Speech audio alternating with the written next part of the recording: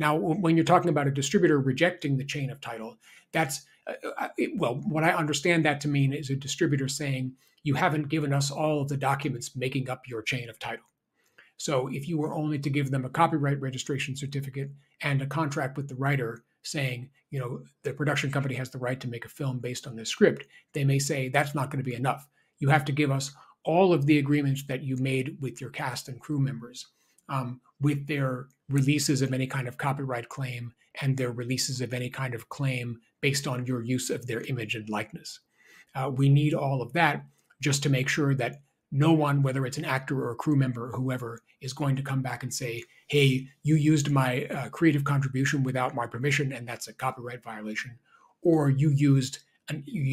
my appearance, you used my image or likeness in your film without my permission, and I can go after you for that.